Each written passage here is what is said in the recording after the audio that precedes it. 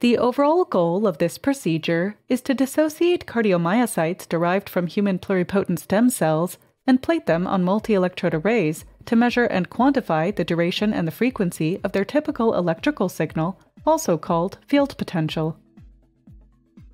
This method can help answer key questions in the cardiac stem cell field, such as what are the electrophysiological differences between cardiomyocytes carrying ion channel mutations and wild-type controls? The main advantage of this technique is that it allows drug screening on human cardiomyocytes derived from patient cells. Visual demonstration of this method is critical, as the dissociation and plating steps are essential for successful electrical signal recording. Generally, individuals new to this method will struggle because the identification of good or bad quality electrical signals is not trivial, and the analysis of field potential requires experience.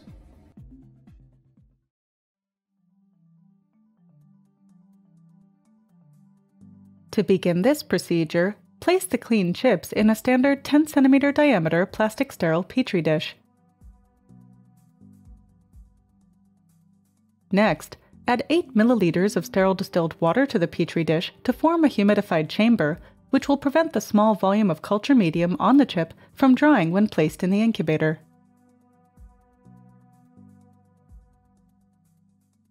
Then, use custom-made polytetrafluoroethylene rings to ensure plating of the cardiomyocytes in the center of the chip where the electrode array is located.